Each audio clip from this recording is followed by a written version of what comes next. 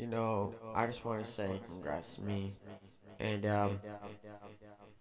how many songs I put out there and how many cool things that I've just done for people who like my music. And I think that when you like a song, I think that you should prove that you like it and not just say, "Oh, I like it," because I've had, you know, so many people, telling me that, oh, they just tell, their friends just tell them that they like my music just because, they just want to be a good friend. But if you like my music, you like it. If you don't, you don't.